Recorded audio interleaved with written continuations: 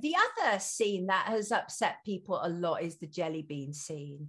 Now, steel yourself, ladies. So the jelly bean scene, for those who don't know, was basically thousands of jelly beans piled onto a table to say that only one in, I think it was 33,000 would be likely to get myocarditis. I think that was the point of the jelly beans. What was your reaction to the jelly bean scene, Vicky? I walked out.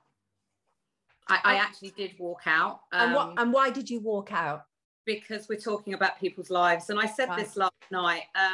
I have always said this whole situation, it's not just about people who have been injured by the vaccine. It's not just about people who have died from taking a vaccine. There are people who have also died of COVID.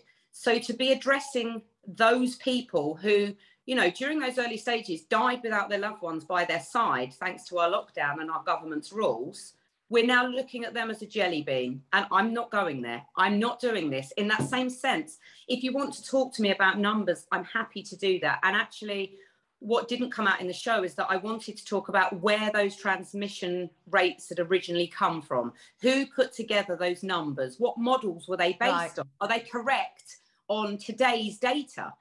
Because the pandemic in 2020 compared to where we are now, let's look at those numbers and more people dying and less people dying.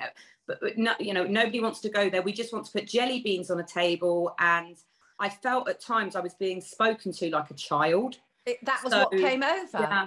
That was what came over. Acted like a child or treated everyone back like a child. Because you two wanted a conversation. You wanted a proper conversation about this. And Naz, and you talked about somebody you'd met who'd had an adverse reaction. But what about, you said on Twitter that they hadn't kept in about your grandmother. What was that about?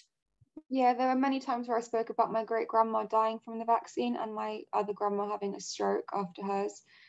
I mentioned it so many times. We all spoke about it as a group as well. Yet they failed to include that